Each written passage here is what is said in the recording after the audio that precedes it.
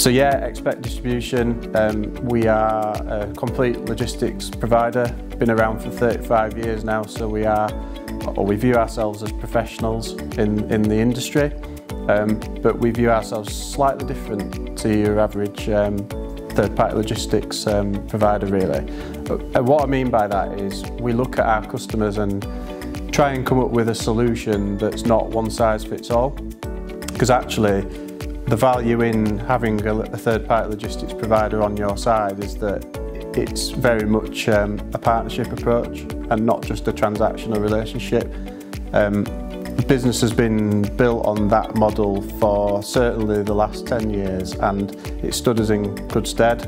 You know, we've got some amazing relationships with customers.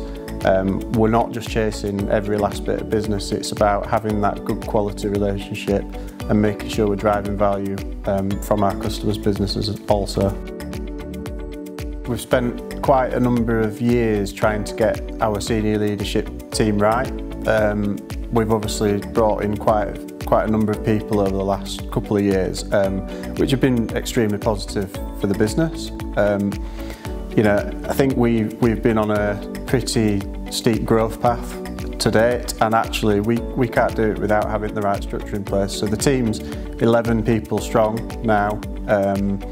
We have got expertise in pretty much every area of the business, and to an extremely high level, so we feel that it's absolutely right to help kick us on to that next level now and continue growing to be, you know, a significant player in the market throughout the UK. It inevitably gets a little bit harder as you grow bigger to maintain that sort of family culture and ethics, but we are very fixated on doing so, and I think we do a very good job of it overall.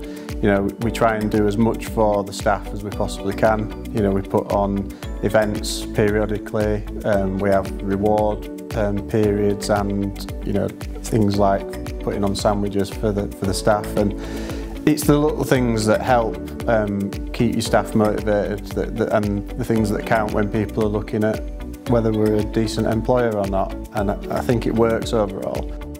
We've been growing at probably between 15 and 20% over the last 5 years, which is pretty significant, and it's all been organic up until last year. And I have a very firm view that actually to grow at a decent rate is one thing, but you have to do it sustainably, and that's about making sure that you're generating the right partnerships with customers, making sure that we've got the right structure in place and that we're not setting ourselves up to fail. And you know, it's by no means an easy journey, but I think we've certainly done a lot to make sure that we are growing sustainably and not setting ourselves up for a fall really. So we need to continue on that path and make sure that we're not growing too fast, but growing at a rate that we're comfortable with.